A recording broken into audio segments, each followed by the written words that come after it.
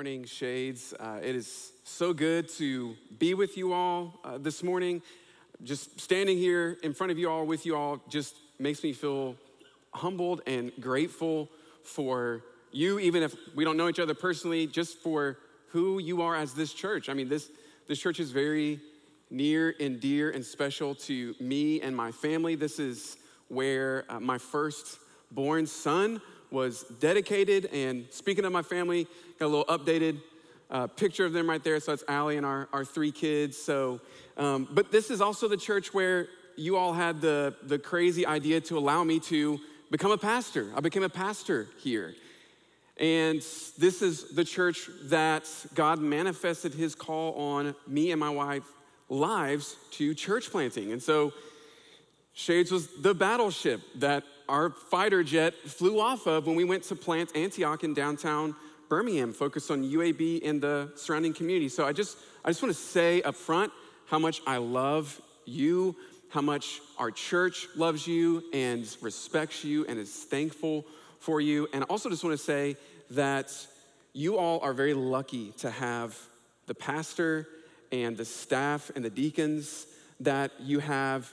All of those people are the real deal. So you're very lucky and blessed to have them as your leaders. In church planting, you know, it's an adventure. And I use that word, you know, specifically. It's an adventure. I mean, there's an adventure has really high highs. I mean, you know, 360 panoramic views of the mountains when you're up on that mountaintop, like when you're baptizing a student from Taiwan who just shared their story and said that the first thing they said was, I grew up in a Buddhist home and I'd never heard of Jesus, but now I know him and I love him and I follow him. Or like last week when a student shares with my wife that after having grown up in the church, but not really actually knowing Jesus and just kind of walking away and through kind of hitting a rough spot in her life, coming back to church and getting invited by a friend, she says that this is the first time, being a part of this church family is the first time I've ever felt love. And it's like, yeah, that's why I get into this, so that God can do those kinds of things. That's obviously not me or anyone in our church. That's just God doing what he wants to do. But there's also really low lows.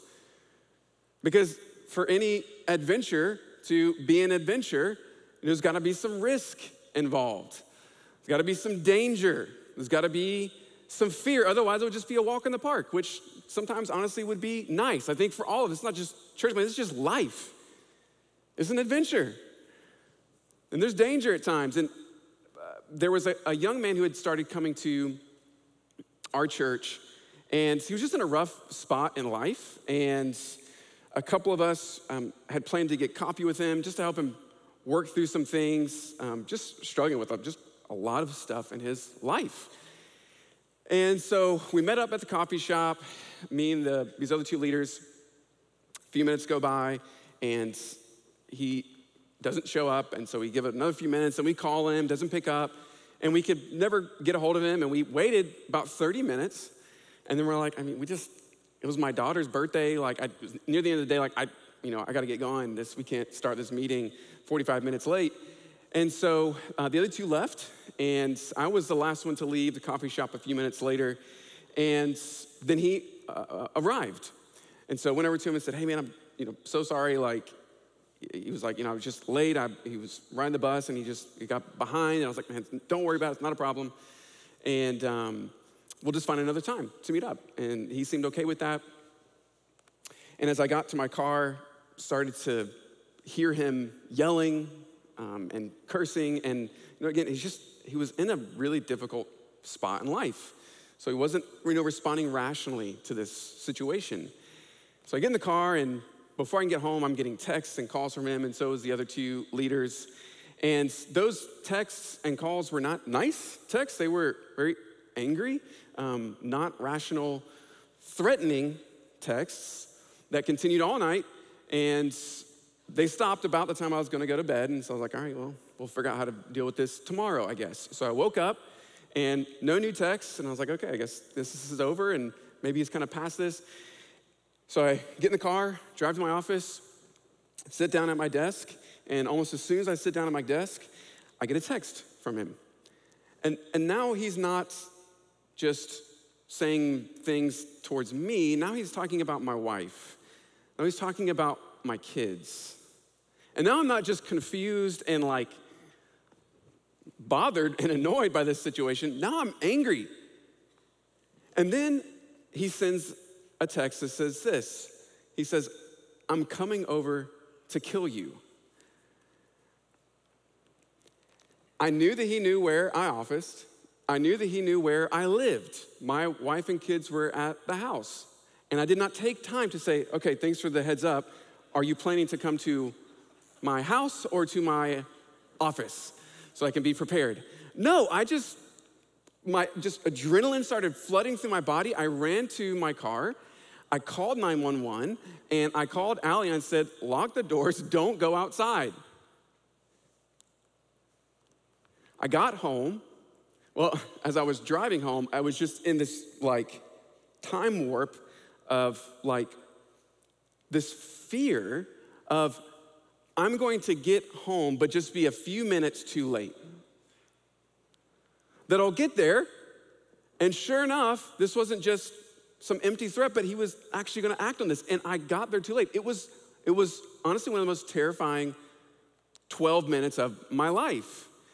I got home, and within just a couple seconds, the police arrived, and thankfully this guy never came. He never showed up to the house.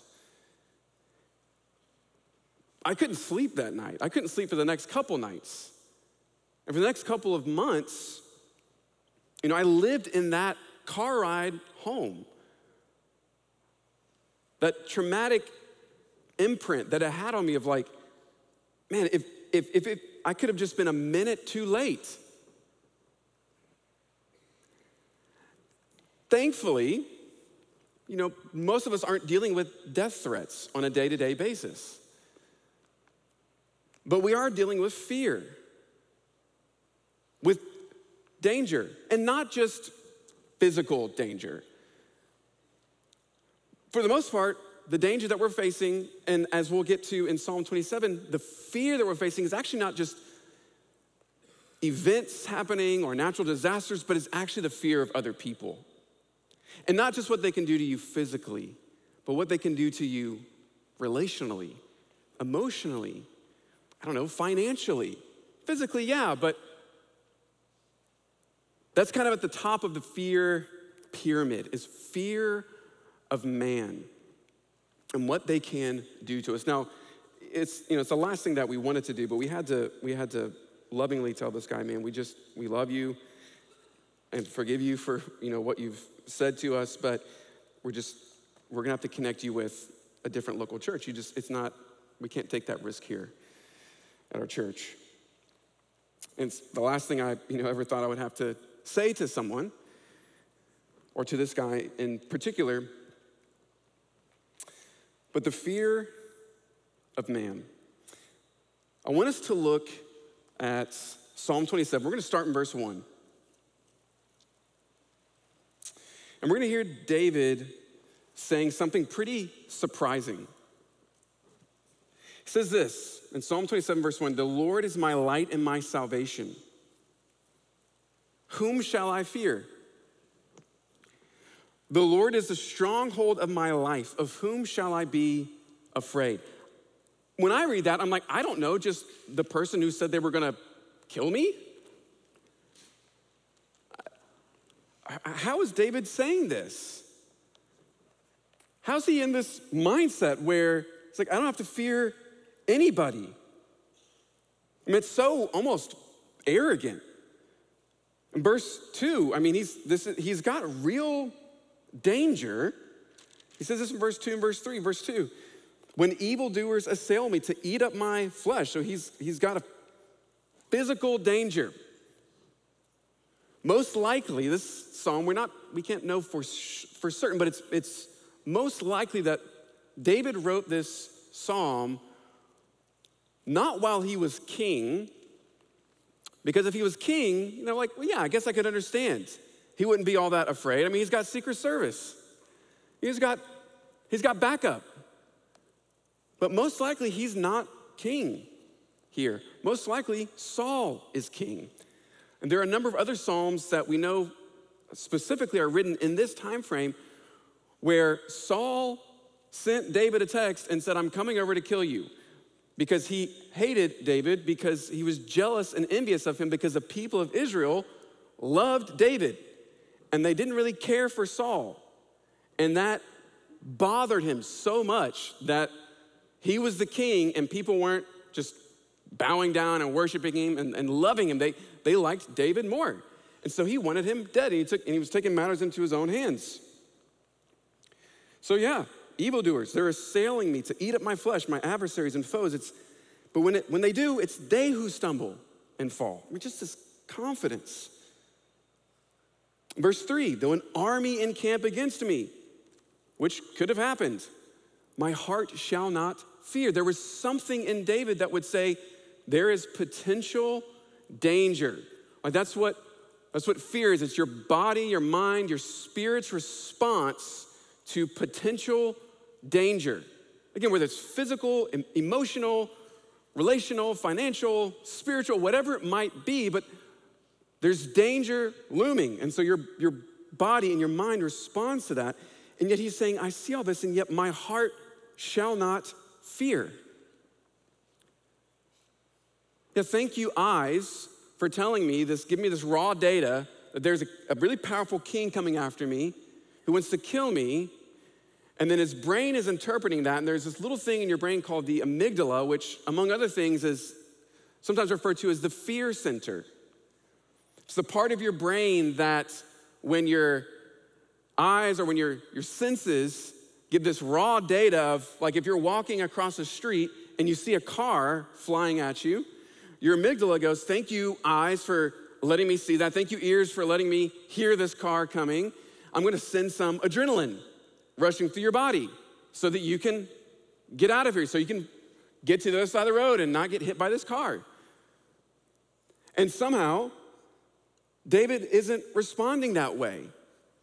He's seeing the danger, and yet he's saying, my heart shall not fear. Though war arise against me, though the whole armies, thousands of people could come fighting after just me alone, yet I will be confident. How? I mean, like, I want that. I want that. Not just in the face of physical harm. I mean, honestly, think about, like, of whom shall I be afraid? Or as other Psalms put it, what can man do to me? It's like they can do a lot. I mean, who in here can't remember something harmful said to you years ago?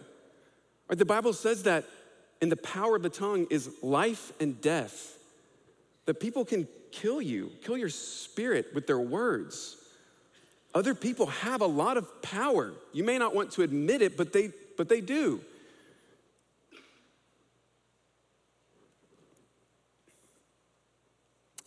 And even in spite of that, yet will I be confident.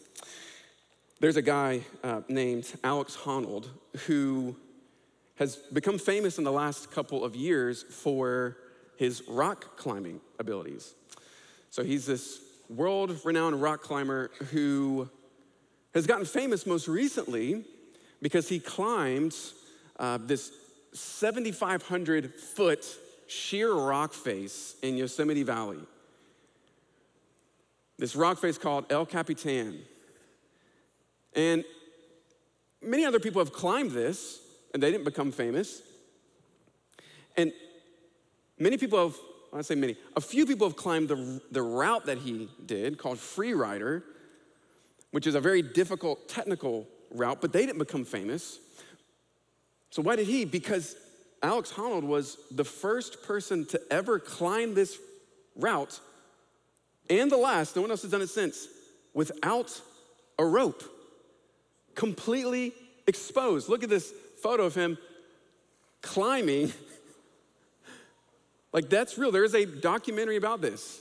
I think it's called Free Solo. That's what this style of climbing is, where you do what normal people do and have ropes and harnesses. And then this next photo is when he's doing a different free solo. Right? that's your amygdala right there. Seriously, that, like, I look at that and I'm like you, like my palms are getting sweaty because your brain's having this response of like, he should not be up there. He's going to get hurt. He's going to die. Now, thankfully, this amazing athlete has survived all of these climbs, and he's still alive to this day. And unlike a lot of his peers, a lot of people have died doing this. And so what scientists have done is they've gotten curious about this guy. Like, how does his brain work? Because no other person alive has done what he's done. He's like this fearless guy. He kind of feels like David a little bit, where it's just like, there's this dissonance of like, you should be afraid. And he's not. And so they've done some scans on his brain, and they saw that his amygdala was a little bit smaller than normal, which is not that uncommon, apparently. And so, but they did further scans and tests. So they're like showing him these dangerous, distressing, frightful images and videos. And normally a normal person's amygdala will be lighting up in the scan. And his just like nothing. I mean, just like, it's like it's not even there. They cannot get this thing to react and to do anything. And so it's like, is he just like a superhuman, or like, you know, like David, like, what's going on? Like, how do you get to this point where you don't have fear? And Alex has said in a lot of interviews, he's like, I'm not fearless. I was deathly afraid of free soloing for years. And he says, I'm still afraid to make a phone call to someone. It's not that he like physically can't fear, but it's almost like he kind of did like almost exposure therapy in a way, which is like where he would climb, I don't know, maybe 10, 15 feet without a rope, come back down. And he did it. He got a little bit stronger, he got a little bit more confident. He kind of learned to rock a little bit more, learned his body a little bit more. And then he goes a little bit higher, and then a little bit higher. And so he's facing this fear of falling off of a cliff voluntarily and to his death. And he gets to this point where he's worked that exposure so much to where he's actually not afraid. He's able to, because if he was afraid and thinking about falling, he'd probably fall, but he's not thinking about that. He's thinking about where his hands are going. He's thinking about the next move for his feet. So I think the question that makes me ask, and that I believe this psalm is answering, is how do you cure fear of man? What do you need to be exposed to? I mean, is it just you need to like get a million counseling appointments and bring every person in your life that could potentially say something harmful or who has hurt you, that has given you reason to be bitter, and just sit down and have some kind of, I don't know, like exposure therapy with them and then just do the next person? I mean, there's always gonna be somebody else. There's always gonna be something unpredictable that someone could do or say to harm you. To harm you in a way that you feel its impact for years to come.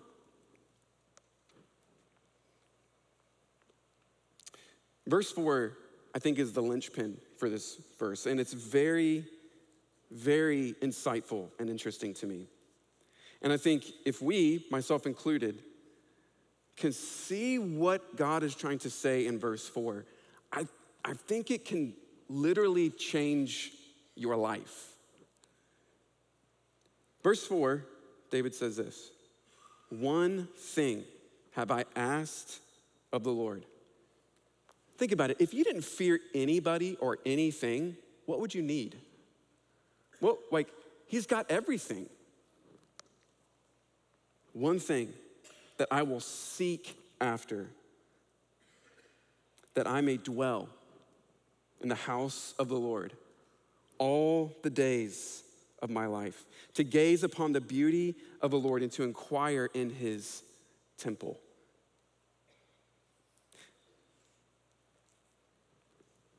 what's David saying? He's saying this. He's pulling back the curtain on, you want to know how I've gotten so fearless and confident? Daily encounters with God. Daily encounters with the presence of God. Continually, he says, I want to dwell in your house. I want to be in your temple. He's not saying like, I literally just want to go to church every single day, 24 hours a day. But what he's saying is, I want to go to church every single day, every hour of the day. I want to know that you're here. I want to know that you're with me and that you're for me and not against me. So, because what we see here is that David he has two things. He has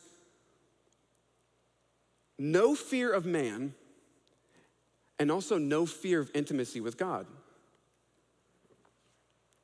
And it's almost like he's saying, I know this is it. This is the thing that's made me not fear man, is that I've gotten to a place where I'm not afraid to be intimate with God. I'm not afraid to be near to God. I'm not afraid to pour out my heart to him, to invite him into my questions, to my pains, to my struggles, to everything.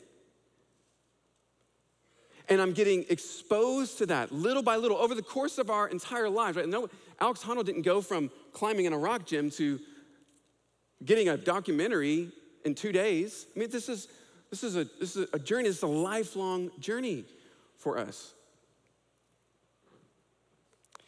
And then David kind of ratchets down a little bit. If you go just a few verses down to verse 8, it says this, you have said, seek my face. This is David saying to God, God, you said to me, David, seek my face. And he goes on, my heart says to you, your face, Lord, do I seek. Some of you, makes you very uncomfortable. I think to some degree it makes us all uncomfortable. A face-to-face kind of encounter and relationship with God. I mean, I thought he was high and holy and lifted up, and with the train of his robe filling the temple and being the creator and sustainer of everyone and everything. And I'm not supposed to cozy up with him. I'm not supposed to, he's got other things to do. It might not even be biblical. It is biblical, but it's not the only part of the story. That's not the only part of how God wants to relate with you and what he invites you into. He also says, yes, that's who I am. And I also want you to seek my face. There's a lot of different ways you can communicate with people. You can call them, and you get a little bit of exposure there, right? You hear their voice, we can't see them. You could FaceTime or Zoom. Okay, so now you can see and you can hear. Or, even with texting, like we invented emojis because putting a little face in there helps convey a little bit more. There's power in a face. There's power in the unique personality. Like that's what identifies you as you, is your face. That's how someone knows it's you. And God's saying, I want to do that with you. I want you to know me and my unique personality, my characteristics, who I really am. And David's saying, look, that's the secret. That's the secret. Because I've gotten in his presence and I've heard his invitation to come and seek his face, and I'm doing that. And that's reducing my threat level of what other people can do with me, because I know God is with me and for me. But then it's kind of an interesting thing to say, seek my face. God's invisible. You and I have faces. You can't see God. What does that even mean, seek his face? And if you think about, maybe some of you have heard this or, thought about this. I feel like it comes up somewhat often, but just this idea of like, God, What's the expression on your face right now when you think of me? It's kind of a barometer for what your relationship with God is like. Is it like his eyebrows are raised in confusion over what in the world you're doing and saying with your life? Is it his teeth gritting, his fists clenching because he's angry at you because you're being disobedient? Or is it his cheeks are red because he's embarrassed of you? It's like, I don't want to be associated with you. I mean, can you know God's face? The ability to live in confidence and security, not in fear of other people, but actually live in such a way that you are for other people and you can sacrifice yourself for other people. It hangs on this. And this is where, when you read the Old Testament, you have to read it in light of the New Testament. Because in the New Testament, there's a short little verse in Colossians 1:15 that tells you so much about who Jesus is. It says this: he, talking about Jesus, is the image of the invisible God. Listen, God does have a face, and it looks like Jesus. And what we know about Jesus is that he left the comfort of heaven. He gave that up for a time to lay down his life for you, to exchange places with you. Not because he had to, but because he loved you. And he loved you literally to death.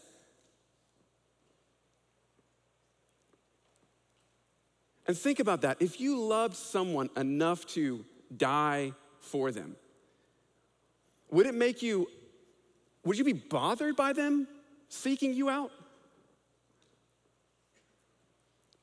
No.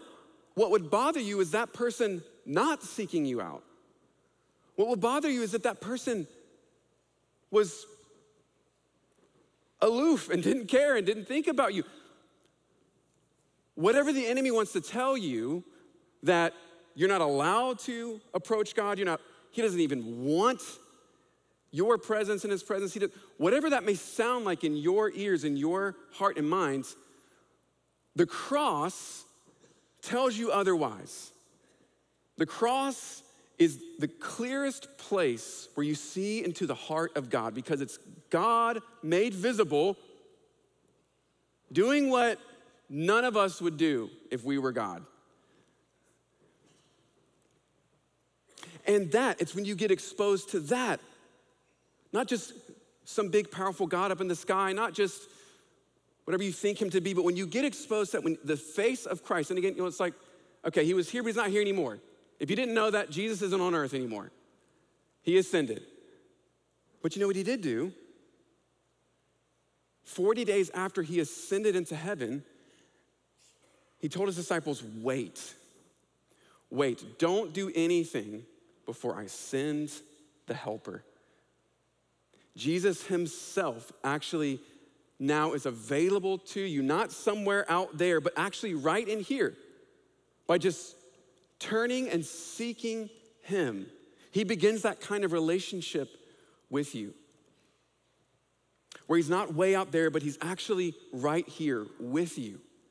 Wherever you go, whatever you're doing, the look on God's face is the face of like the prodigal father when he sees his son, who was a screw up, squandered all of his inheritance, but he said, look, maybe I'll just turn and seek. And then what's the father do? He comes running to his son when he saw him from a long way off, and he was just, that's all it took. And the cross tells you that you can do that. So I want to just get a little practical. It's like, okay, this all sounds great. This is all nice, but what does this look like? What is this daily encountering Jesus that turns down the volume on my fear of man? Because I see that I'm actually in the presence, not only am I not alone, I'm not an orphan, I'm an adopted and beloved son or daughter of the creator and king. And I know because of Jesus and what Romans 8 says that not only is he with me, but he's also for me, and he's not against me. And that exposure to that begins to give you courage and boldness. Two things I want to put in front of you. And the first is going to sound very like duh and churchy, but I just want to put it out there. I'm like, okay, so what does this look like to do this? I think one very simple way is prayer. Jesus very clearly did not fear man. And he also was regularly exposing himself to his Father's presence. He was regularly getting away. He was God, for crying out loud, and he still did that. He knew he needed that, and he wanted that.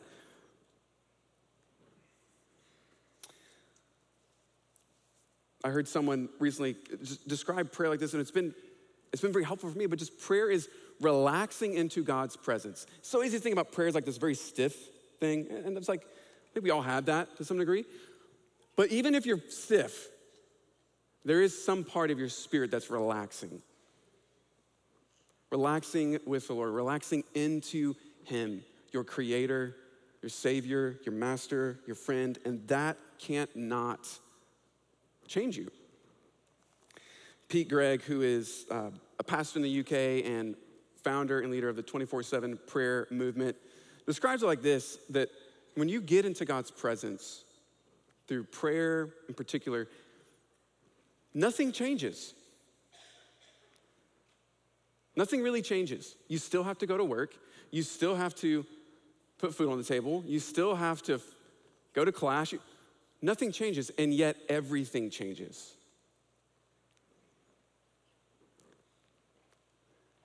Think about it like this. A couple years ago, my car was dying. I knew I needed to get a new car, and so I decided I wanted to get a Subaru Crosstrek because, I had to get something that fit my vibe of like being outdoorsy, but not too outdoorsy. So Subaru Crosstrek, that's what I was gonna get. So I started looking online and figuring out, where would be the best place to get one.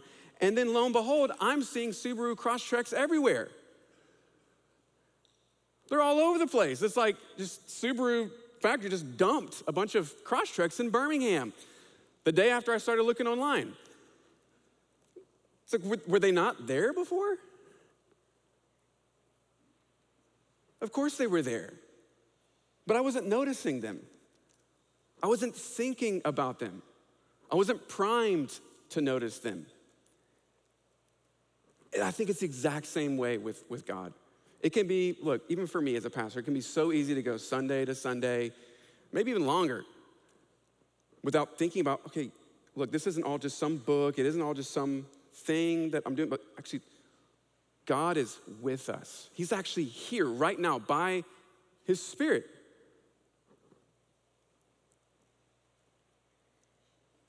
That this actually, as we take that step, which second thing I think can look like this, is what a 17th century monk named Brother Lawrence describes as practicing the presence of God, which he spent a lot of his life trying to help people understand, like, this is not like some hard, high mystical thing. This is just, for him, I think it's a bit ambitious, but for him, every 60 seconds, he tried to bring to his mind a simple thought like this: God is here. Your presence, you're with me. Because it can be so easy to go days, weeks, months, years, an entire life feeling like an orphan. And what a tragedy to be adopted, beloved son or daughter, but feel like an orphan. You may be thinking, okay, that's great, he's a monk.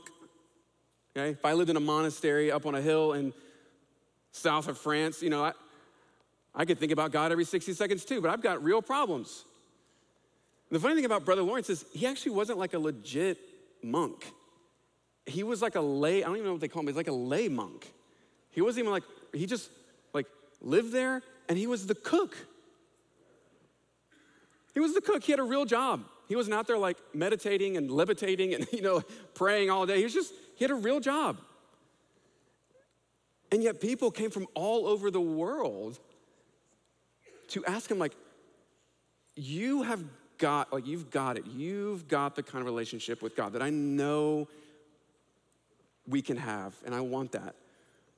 And so often he would just come back to this. It's just being aware of God's presence, not some faceless God, but the God who has a face, Jesus.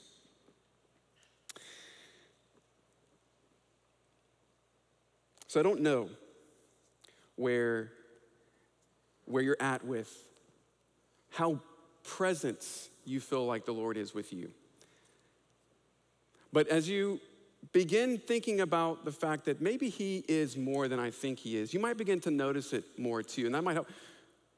This morning, when I pulled in early this morning, and I parked down at the bottom of this slope over here by the bamboo. If you don't know, there's bamboo over there. It's not a joke, it's actually real bamboo. I don't know how it got there, but it's there. I pulled in and there was only one car down there parked right there. And I had to laugh to myself because when I pulled in, it was a black Subaru Crosstrek. I drive, and I'm driving, in that moment, a black Subaru Crosstrek. And I had to just laugh because it was like God was just dropping a little hint like, look, buddy, you're about to go talk to all these people about my presence, and guess what? I'm with you. I'm here. So, as we go into this week, I want you to be open to taking a step closer to Jesus. Whether that's your first step ever, but you're like, I know that I need this. Or maybe it's you're way down the line, but just another step. It says, that I may dwell in the house of the Lord all the days of my life. So it may not look like every 60 seconds. Maybe you just try, look, I'm just gonna try every day at lunch this week to just not be the weird guy in the office, but just take a second. Just remind myself, God, you're here. God is present. You are with me and for me and not against me. And I think over a lifetime, that could get us to a place where we might just be able to scale El Capitan, something unthinkable. Like getting to a place where we lack so much fear, we have so much confidence in the Lord, not because we have our head in the sand, but because we don't. Because we see who he is, his love, his kindness, his mercy, his goodness, and his power, that he not only died on the cross, but he actually rose from the grave. That it could quite literally change your life. And so in just a moment, as we have a song of response, we're gonna have a few people here at the front that would just love to pray with you. If you're wanting to take that first step towards Jesus and you just want someone to pray for you, we'd love to do that. If you're just saying, like, God's been really, I wasn't expecting to hear from him this morning, but he's really been working on something in my heart, I would love someone to just pray more of what God is doing into my life. Dealing with fear of man, we just would love to have this moment with you and with Jesus. So let me pray for us. Jesus, thank you for being patient with us. Thank you for doing so much for us. And yet also putting up with us when we just go about our lives like you're not even there. So Lord, have mercy on us. It's just myself included, Lord, we want to walk with you. We want to talk with you like Adam and Eve did in the garden before everything went south, and like we will do one day when we see you face to face, and when, as Revelation says, that you dwell with your people. Lord, we know that we can have that now, and not only can we, Lord, we need that. Every single one of us desperately needs that, Jesus. So, Lord, would you just give us ears to hear, give us eyes to see, even just this week, taking a step into not fearing intimacy with you, knowing you have a smile on your face because you literally died for us, and that you just want us to come home to you. So Jesus, we love you and we pray it in your name. Amen.